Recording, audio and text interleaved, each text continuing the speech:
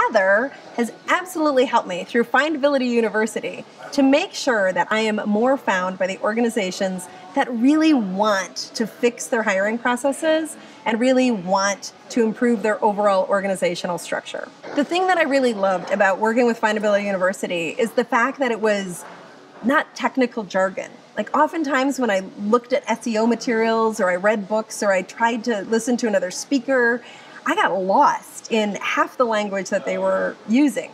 So for me, Findability University uses very real language that I can understand as a non-SEO, non-webmaster professional.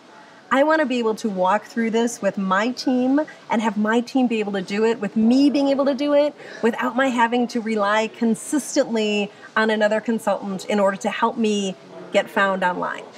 With HR Undercover, I was completely rebranding because nobody knew me by that. I'm the undercover candidate and the undercover employee, and these are completely new concepts.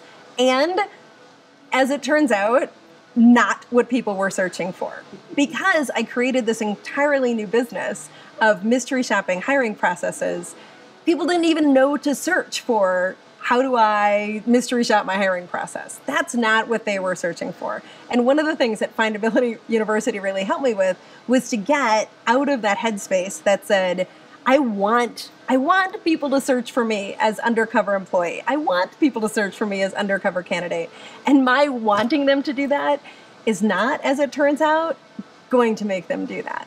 They're going to find me through their words. And the exercises that I did through Findability University and the book on marketing espionage, this is fantastic.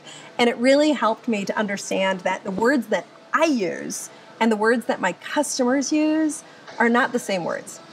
A CEO of a major manufacturing organization, the CEO of a retail organization who is struggling with their hiring processes is not searching for undercover employee.